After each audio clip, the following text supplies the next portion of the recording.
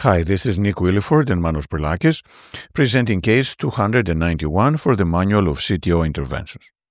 This is a case illustrating one of the less common complications of PCI, which is accordioning or longitudinal stent deformation.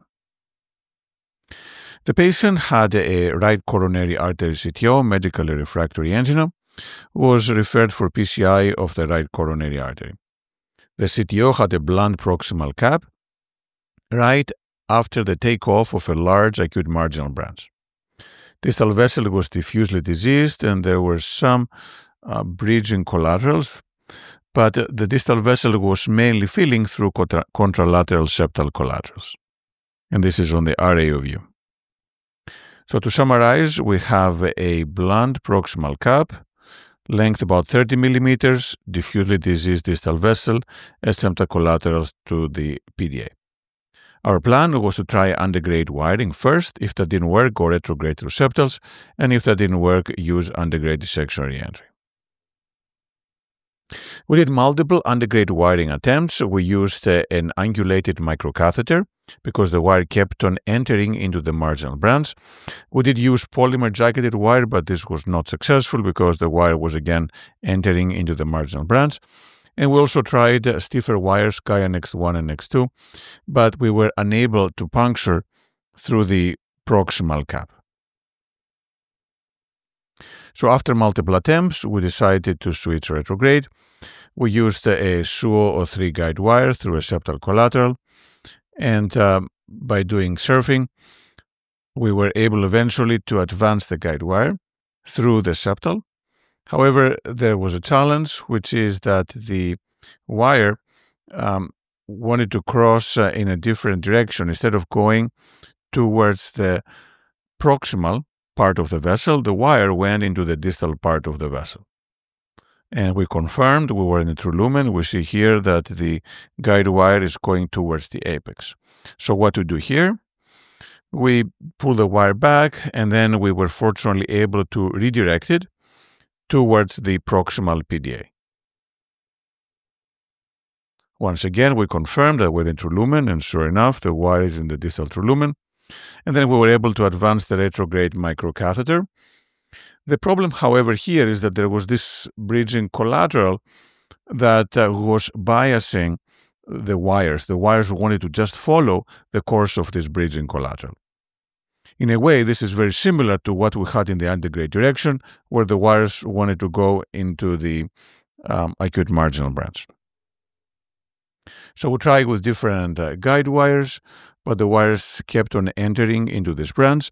Then we switched from polymer jacketed to a Gaia Next2 wire. And that seemed to go initially in the right course, but then eventually we were unable to get through. So we have this situation where we will not penetrate neither the proximal or the distal cap. Therefore, we decided to move to the third step, which was to do antegrade dissection reentry. This is a slightly oversized balloon into the proximal right, trying to create a knuckle. However, the wire kept on entering into this acute marginal branch. Despite multiple attempts, we were unable to make the wire to knuckle and go to the true lumen. So what can we do next? We went back into the antegrade wiring that did not work against going into the marginal. We tried to knuckle on the retrograde side of the polymer jacket, but once again, no advancement into the lesion. And when trying to advance the retrograde wire again, the wire kept on going into a course likely of this bridging collateral. So once again, we took a stiff guide wire, the Gaia Next2, and that now seems to be going a little better along the course of the vessel. And then we switched it for the polymer jacketed wire, and the Mongo now seems to be going extra plaque next to the antegrade system. So after having the retrograde wire go all the way to the proximal cap, we were hoping that now would have a good target for antegrade system, but once again, we were unable to puncture with an antegrade guide wire.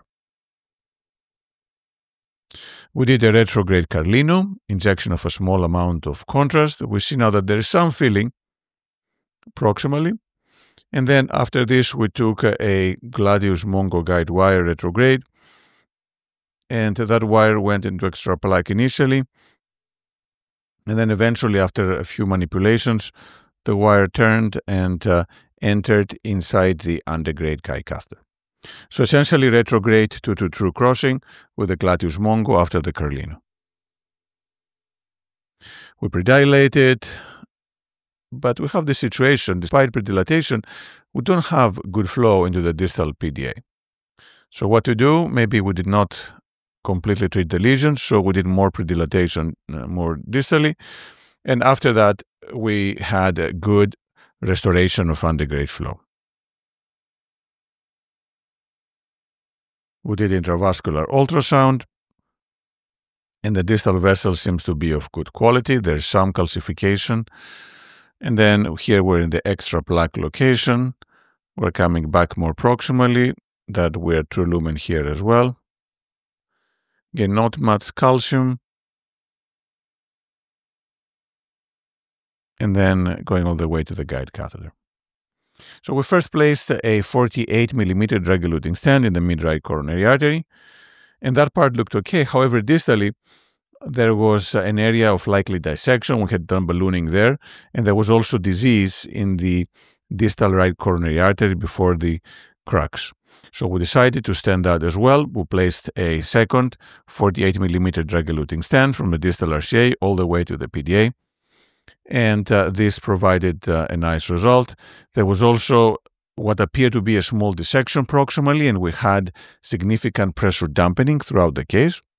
So we placed the stent in the proximal right coronary artery, essentially a full metal jacket. Things look good now, and fortunately, we still have flow inside the acute marginal branch, even though the acute marginal branch does have a dissection. We did intravascular ultrasound, and that does show good expansion of the stent, good apposition of the stent. The run was too long and ran out before we got to the ostium, so we did do IVUS all the way on the ostium, and we did confirm that the stent was nicely covering the ostium of the vessel. So good expansion, and the stent goes all the way into the aorta. Next step is to remove the retrograde guide wire. We advanced the retrograde microcatheter inside the antegrade guide catheter. And then we pulled the retrograde wire, but this caused the guide to deep seat inside the vessel. You can see how the guide dove in and went to the mid-RCA. And now what we're seeing is some denser stent struts in that part of the vessel that wasn't there before. So essentially what has happened is that the stent we placed in the proximal right coronary artery has been compressed. This is an example of longitudinal stent deformation, which is also called sometimes the accordioning effect. The stent essentially crumbled after being pushed by our guide catheter when it dove deep into the right coronary artery. Fortunately, in this case, we had still very good flow. We still have a wire position. So what we did next is we placed a new wire because the retrograde wire was partially withdrawn. We didn't have access to the wire. And then we removed the retrograde gear. We checked that the left side was okay. And then we placed another stent in the proximal right coronary artery. And this provided a nice result with T3 flow and once again good coverage of the RCA ostium. There was no more pressure dampening after this. Multiple lessons here. The first one is sometimes when there is a blunt proximal cap, especially at the takeoff of a side branch, the antegrade wiring attempts may not work and retrograde might be needed. Here we had an unusual wire course both when going antegrade and retrograde, likely following bridging collaterals. So when the wire does not follow the course of the vessel that we think is the correct one, then we should be careful not to push it too much, as this can cause perforation. What helped enormously in this case is the Carlino technique. We had this difficulty with retrograde crossing. We did the Carlino technique, followed by a polymer jacketed guide wire, which technically is a form of HTR, and that successfully crossed into the proximal true lumen and into the antegrade guide catheter.